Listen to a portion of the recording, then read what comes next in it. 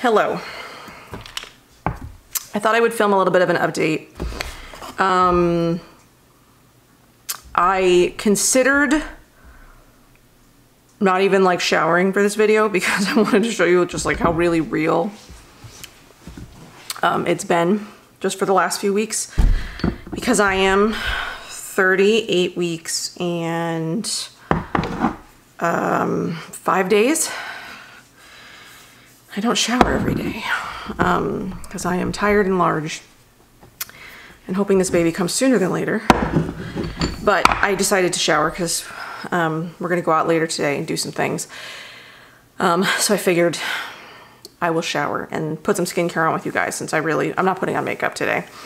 But I thought I would provide like a little bit of an update. You will have seen my other update video at this point. But as of right now, I still haven't posted it because I'm still not legally divorced. It seems like it's never gonna happen at this point, but whatever.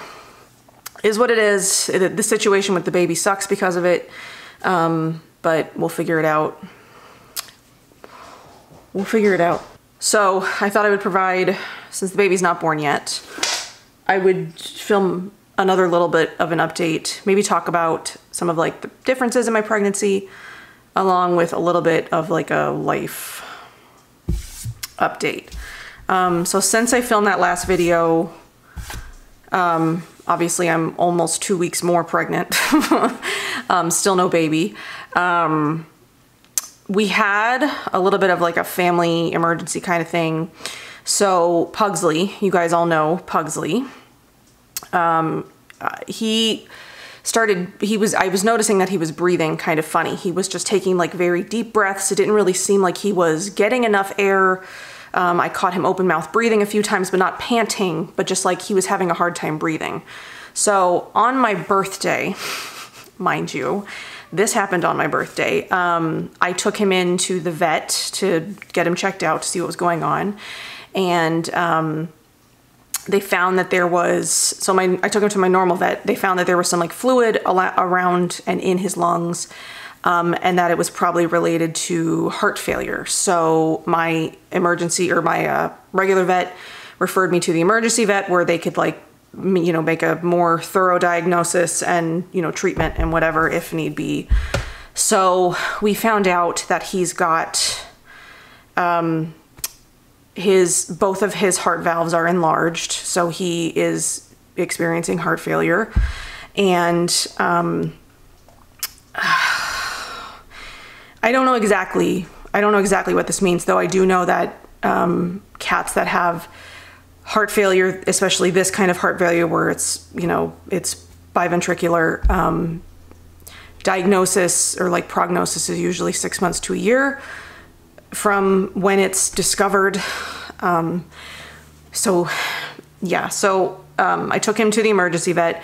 They put him in like an oxygen chamber, and then they did a more thorough diagnosis, and they told me about, they told me all of this. And then of course they were like, you can also, like, they would give me like a treatment plan. They're like, with a cat that has failure this severe, they're not going to last that long, blah, blah, blah. We could put him down. Like, it was not a great way to spend my birthday. I spent the whole day crying, the whole day at the animal hospital. It was just like, it was awful. But ultimately what we decided to do was do a treatment. So they drained as much fluid from around the lungs as they could. They had him in oxygen. He's now on a diuretic to help with fluid retention, so that way that doesn't happen again, or if it happens, it's like much slower, or the fluid doesn't accumulate as fast, because we don't know how fast it accumulated this time. I noticed he was breathing kind of funny for a few days. I don't really know how long it had been going on. And obviously with the heart failure, he was acting totally normal. I have no idea how long that was going on for too. So unfortunately we found it at a very late stage, which is sad because he's so young. So what we ultimately decided on was to do a treatment to get him through this episode, and then see what we can do to sort of not prolong his life and heal him, because we can't do that, but like give him, you know, the rest of the best life that we can give him, because we don't know how long we have. And I was not prepared. I was not prepared to put my cat down that day, and I was not going to do it because he's been acting totally normal, and I want to give him as much life as I can. So they, you know, they removed fluid from around his lungs. They did a more thorough look at his heart. They said, you know, they're really concerned about like blood clots with his condition because he's got turbulent heart patterns or something. I don't know. So he's on like a blood thinner to help with blood clots, because I guess that's a really big concern with what he's got, and then the diuretic to help with like fluid. So I'm gonna start doing some skincare while I do this. So he was there for about 24 hours. You know, the same day that I brought him in, they did the chest tap, whatever. They got the fluid out as much as they could. They did not get all of it out. They said they ended up getting like 140 milliliters or cc's. I'm not really sure how much they got. But they got a decent amount out, not all of it, but as much as they could with just the positioning. And then, you know, the next day they took him off the oxygen just to see how he'd respond and he would do, and see if he could go home that day. And he was doing, you know, well enough that, you know, he could be sent home. So we took him home. He's been on, you know, the blood thinners and the diuretic for the last couple of days. I'm taking him back in a couple of weeks to just check on his kidneys to make sure that he's handling the medications well. And if, you know, we need to adjust, we will adjust. And then at some point after the baby's born, we will take him to a cardiologist to sort of see the real extent of like how bad it is, and maybe if they can give us like a better time frame or like what to expect, you know, things like that. So like obviously we're not looking at like him having like a super long life, but we want to be able to do what we can for him, you know, while he's still here. So that is the not something that I'm sad. I'm very sad. Because Pugsley is he's a great cat. And he's so young, and it's just not fair that on top of like all the other things that I've had to deal with over the last couple of years, that I'm now possibly at some point soon, maybe, losing another cat after I lost a cat last year that I'd had for 16 years. And, you know, her passing was also traumatic because she had cancer, and, you know, there was, ugh. I'm just sad. It's been a hard week. So there's that update. Right now, you know, he's doing well at home. We're giving him lots of love and treats and just, you know, cuddles, and he's been very affectionate. Like obviously we can tell he's feeling better, because he's feeling, there was like the day or two after he first came home, like we could tell he was very tired and he was just not feeling himself. But, you know, then the last couple of days he's been feeling more himself, and he's been very affectionate, and you could tell he feels better. So we're just trying to give him the best life that we can at this point. So there's that update, Pugsley update. The update on me is I am still very much pregnant. If you would like to see the giant belly. 38 weeks in 5 days. I had kind of hoped by now that I would no longer be pregnant, but that does not seem to be the case. But, you know, it is what it is. Babies are going to come when they want to come, or when they're ready. So, like, can't force her out, but so I thought I would tell you a little bit about my experience, like the differences in experience between my first and second pregnancy. I am doing a birth center again, so I am, you know, the plan is to do the whole thing, you know, the same at the birth center, natural, all that. That is the plan. Hopefully it still works out. Like, I've had a pretty uncomplicated pregnancy. So they're not really, I am considered geriatric at this point because now I'm 37. And, you know, after 35, they call you old, even though lots of people are having babies, you know, older and older these days. I don't really feel like, I mean, I know that they say that there are like concerns having children later in life and whatever, but I don't know how much of that is like real or how much of that is like it's like fear based. I don't really know. But yeah, so,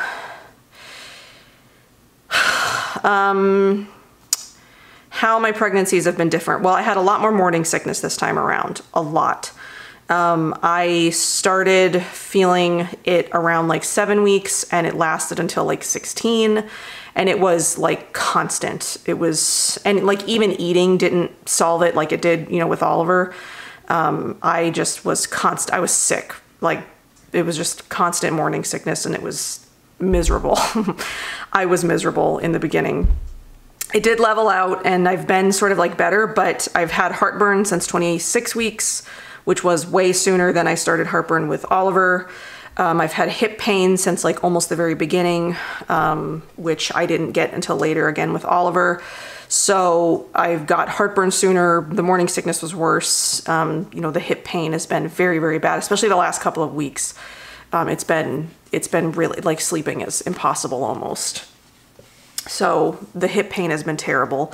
And so weight-wise, I think I gained 60 to 65, possibly 70 pounds with Oliver. I gained a lot of weight with Oliver, and a lot of that was due to, a lot of it was like stress eating. You know, it was like emotional eating. So there was that involved.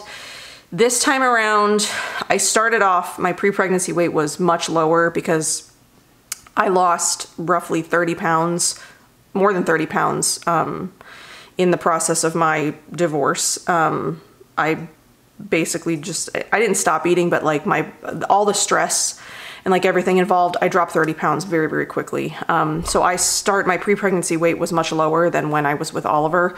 I was about 25 pounds lower than, no, it was like 20. Yeah, like 20 pounds lower than when I first started with Oliver, and I've gained about 40. So I've gained a lot less, though it doesn't feel like it. And like my rib cage is apparently expanded this time around. I don't remember it doing that with Oliver. So like I ordered a bunch of like nursing bras and like none of them fit because I didn't think to measure myself, because I was like, well, nothing changed the last time and I was able to wear the same like bra size. But now like with the new bras that I've bought, my rib cage is apparently expanded a lot more than I expected it to. So, and my hips definitely have expanded. So I was pretty skinny, pretty skinny pre-pregnancy, and I'm roughly 40 pounds heavier, which isn't too bad because, I mean, they say that, I don't know how they say the average weight or like a healthy weight is between like 25 and 35. That seems like almost impossible, especially since like, it feels like babies are just like bigger these days. I don't know. Like Oliver was 8 pounds, but I feel like babies are being born at like 9, 10, 11 pounds these days. And like, what is that? What is that exactly? I don't know if that's, I don't know. I'm kind of nervous because my boyfriend was apparently, him and all of his siblings were apparently very large, very early. I think they were all born around like 37 weeks and they were all like big, like 9, 10, 11 pounds. So frankly, that makes me kind of nervous. We'll see. And then what else? What else has been different? So my glucose test and my GBS test both were negatives, which was the same with Oliver. So neither of those were like a concern this time around. I mean, really the biggest difference in like this pregnancy to like my last pregnancy has been all emotional. Having a like insanely supportive partner makes a huge difference in just like just how your pregnancy goes. Someone who will literally do anything without question and who will and has done anything without question. will do it gladly and willingly and lovingly, like all makes a huge difference in just like your emotional state while you're pregnant. So like, yeah, I've been dealing with a lot of stressful things while pregnant this time around. But it's like having a supportive person on the other side of that, like helping me get through those like stressful things instead of just being stressed all the time and like there never being any kind of like recovery from that. Definitely different. So like I've had a lot more emotional support this time around from the person I needed it from the most. Like my family has not been the most supportive, and there's like a lot of family drama. My sister's been super supportive, but like my mom and dad, my relationship with my mom and dad is very weird right now. So that's been, I guess, kind of difficult, and there really hasn't been a lot of support there.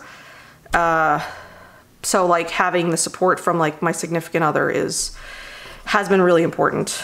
And he's stepped up in so many ways. It's not even like I'm very lucky, that this is my partner. Really that's been the main difference, is just emotional support. Things I've done differently, again, like not a lot. I feel like I was more prepared for Oliver in some ways. And like, I'm not very prepared for this baby at all. Like I'm still buying things. Like we don't have a bassinet set up. We did put the car seat in though, so we did do that. I'm still like buying things that we need sort of like for the first weeks and months. I'm still working on like my postpartum sort of like care kit. I'm very last minute with this one, but we're two very laid back people, and it's just sort of like, well, whatever we need, we'll get. Like if you need something, I'll go run out and get it. You know, we'll make it, everything's fine. And it is, like, I know that it's going to be fine, and it's not going to be like an argument or a fight, and it's like things are going to get taken care of. I'm going to get taken care of. The baby's going to be taken care of. Oliver's going to be taken care of. Like, I know, I trust that, you know, this time around, where like last time I feel like if I didn't do everything, nothing would have been taken care of. And so like, it was very much, I'm just there, the support is different. I've been making a lot of like frozen meals to get that ready. I have one more meal that I'm hoping to make. I've been putting it off just because I'm feeling very large and lazy. So I have one more meal that I need to make before I'm like totally stocked up, you know, in that department. So that way there's just, you know, some things my boyfriend, my family, whoever's here can like throw in the oven for me, you know, so I don't have to cook. Though my boyfriend cooks for me, which is not something that I've ever had before. So that's been nice too, to have that. Let's see. But really, not much has been super different. I did find a heartburn help, which I didn't do with Oliver. I just suffered. Because I didn't know that there was like any natural sort of like, I took digestive enzymes, but I sort of really just suffered through the heartburn and like the indigestion and all that. This time I couldn't, like, it was so bad. I was like throwing up. Like that's how bad my heartburn was this time around. So I found these. These are Wonder Bellies, no talc, no dyes, no parabens, no artificial sweeteners. They're more natural than, you know, like Tums, whatever else is out there that has like all kinds of artificial dyes and like sweeteners and things like that in it. So these have been like a godsend. I'm eating them like constantly, but they work. They work like pretty much immediately too. So like if I'm having an issue, which I was right before I sat down, so I took one of these, it takes, you know, it starts to cool like that sensation like immediately. I mean, they don't work forever. So I do end up having to take like 5 to 7 of these a day, depending on, you know, how bad it is. Some days I don't need to take any, some days I take 1, some days I take 7, some days you know, it is what it is. But yeah, if you're looking for a more like natural antacid heartburn relief kind of product, even if you're not pregnant, look into Wonder Belly. They have like 4 flavors, I think. The watermelon mint isn't my favorite, and my boyfriend had to trek like 25 miles from home to find these at like the one Target that sells them. Because there was like one morning where I woke up and I was just like, I was dying. And I was like, I found these online. He's like, okay, tell me where to get them and I will go get them. And, you know, he went and did that. So, you know, highly recommend those. Those are great, and I'll definitely have those around. Not that I ever get heartburn when I'm not pregnant, because that's really the only time I've ever had it, but, you know, just in case. It'd be nice to have something, you know, because I'm getting older and who knows what's going to happen with my digestive system. So aside from that, I have tried a couple of different pregnancy pillows. I tried this one called, I don't know, I saw it on like a Facebook ad. It's like Baby Bub or something. It's one where you sort of like sit in the mid, it's like a smaller one. I'll put a picture or a link or something so you guys know what I'm talking about. I could go get it, but I'm not gonna. That wasn't exactly what I wanted or like needed. Plus my boyfriend and I are like big cuddlers. So because there was like a big pillow behind me and like a big pillow in front of me, it was kind of hard for us to like cuddle. Plus it didn't really work that well. So I'll link it below what I ended up buying that works better for me. It's sort of like a pillow, it's like a wedge. So whatever side I'm laying on, I'll like wedge the pillow under my belly to sort of like give it support, and then it helps support my belly. Sleeping is still like massively uncomfortable. I'm up, you know, 2 or 3 times a night because my hips are killing me, or I have to pee every 5 minutes, or I just need to turn over or whatever. It's still like, sleeping sucks. And I've been like so hot for weeks. I don't even like sleep with a blanket. I sleep like on top of the covers. So sleeping sucks. I can't wait to not be pregnant anymore.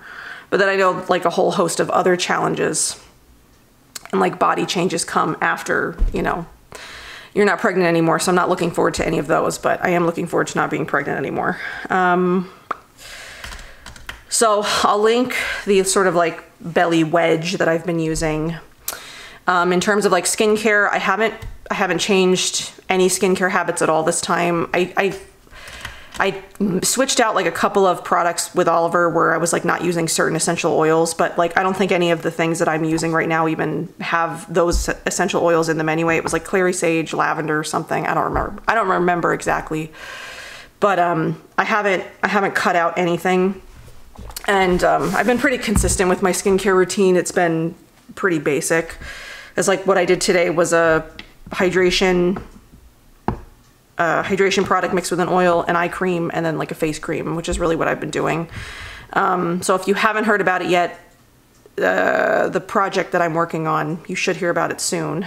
I'll have more time once the baby's born to sort of like do things like that, because I am planning on using some of my maternity leave to like get back into doing this on like a semi-regular basis. I'm like sweating. That's also nice, is that I'm not going to be super pregnant, you know, in like the middle of summer. Like I kind of was with Oliver, but because like I was pregnant all summer with Oliver because he was born in September. And so I was pregnant the hottest parts of the months. Like it's been hot, but at least it's still like, it's hovering around 100. It's not always 100. Sometimes it's a little bit lower than 100. It's not too terrible. So I'm going to be out of it before we hit like the 115s, but that also just means I'm going to be in the house a lot, not doing anything because it's so hot I can't take the baby out. But what was I saying? Now I don't remember. There's that too. I can't remember anything. Oh yeah, skincare wise. So yeah, so I'm going to be using some of my maternity leave, which I'm going to get 16 weeks of, plus I'm taking a few extra weeks from some saved up vacation. So I'm trying to get as close to like 6 months as I can, but we'll see. We'll see how well I do. So skincare wise, I've not changed anything. I've not excluded anything. I was using like a bio retinol for a while. I haven't used any like actual retinols while being pregnant, but I use like the bio retinols, you know, the Leilani, whatever, and something else, I can't remember. Lung capacity is much diminished. I'm very tired. Body wise, I don't want to jinx myself, so knock on wood, but I've not gotten stretch marks again. I didn't get any with Oliver. So far I have still avoided that, which I hear is genetic, but I don't know. I think my mom got stretch marks, so I don't know. My sister I know for sure did. So I've avoided it so far. Hopefully it remains that way. Not that it would matter, but you know, obviously I would like to not get them if possible, but I've been oiling up my belly since it started expanding, which I didn't really start showing until I was pretty far. I was like 4 months along. I was like between 4 and 5 months. No, because I was showing a little bit by the time I was 20 weeks, because I was at my anatomy scan. But I was only showing a little bit. It took a while for me to start showing. Like I was at my my boyfriend's for Thanksgiving in like November, and I was still very skinny. I was remembering that. December, I had started to gain a little weight, but I wasn't like showing. Like you couldn't actively tell that I was pregnant. So yeah, it was like around 4 months, 4.5 months where I started showing. So like, so as soon as I started showing, I started oiling up my my belly, and I've been doing that every day. So I'll use a combination of a body butter plus an oil. The body butter that I've been using the entire time is Nini Organics cocoa melt, but it's now cocoa whip, but I don't have that version. I have the cocoa melt, it's more like a balm. It's the one that came in the box that me and Erica did a couple of years ago. I still had a jar of that, so I've been using that. I'm about halfway through it. I bet the cocoa whip is like even more amazing. I think it's exactly the same. It's just more of a whipped formula than a balm formula. So I've been using that mixed with an oil of some kind. So I've used Osmia Naked oil. I've used Osea Undaria oil. Right now I'm using the Prima body oil. So it's just like whatever body. I mix the two together. Oil her up. No idea if that's actually been helping, but it makes me feel good. So I've been using all that. But you know, it hasn't been a terrible pregnancy. Like, yeah, at the end I'm miserable and I'm so ready to be done. I am huge. Getting around is like hard, and things are painful, and the heartburn sucks, and I hate not being able to sleep comfortably. But yeah, for the majority of this, it's not been too bad, aside from like, you know, the morning sickness or the all-day sickness, because I was sick like all the time in the beginning. You know, there was a bunch of weeks, you know, in the middle where I felt really good, and I was like myself. I was feeling good. I had a lot of body image issues, a lot more this time around than I did the first time, because I had lost so much weight, and then I just like regained it very quickly, and like I was having a hard time finding like maternity clothes that I liked and that fit. I finally got there. It took me a long time though. But yeah, I had a lot more body image issues this time around than I did the first time around. I'm preparing to breastfeed again. I'm gonna do things, you know, pretty much the same. I strictly co-slept with Oliver, but we are gonna try like a bassinet situation this time around. Sort of like a bedside bassinet thing. So we're gonna try that just to sort of see, I don't know, a little bit different. Just a little bit different. But yeah, I think that's about it in terms of like differences between, you know, this pregnancy versus my last one. And is this going to be my last one? I don't know. I don't know. We haven't quite decided yet. I think we're going to sort of see how it goes. and how hard recovery is. Oh, there is one other thing that I've been doing a little bit differently this time around. So I've been using like a tool to help stretch out that like area down there that tore last time. The perineum, I think. I can never remember what things are called. But yes, I'm using like a tool to help sort of like stretch that to hopefully avoid tearing again. But like, again, if it happens, it happens. It is what it is. So I have been doing that. Other than that, nothing else is different. But yeah, so it sort of depends on like how hard my recovery is. If we want more kids, we'll just see. We'll sort of see how it goes. But Oliver is very excited. He's been involved through this whole process. Yeah, there's been a lot of changes for him, and it's, you know, things have been confusing, I'm sure. But he's been very excited to have, you know, a sibling. He is very sweet. He's always kissing my belly. He's always telling me how excited he is. He can't wait to hold the baby. He can't wait to hold hands with the baby. He's just being, I'm very excited for him to have a sibling. Like, I knew he was the kind of kid that he needs more like social interaction. Like he's gonna be a people person. Like he loves people.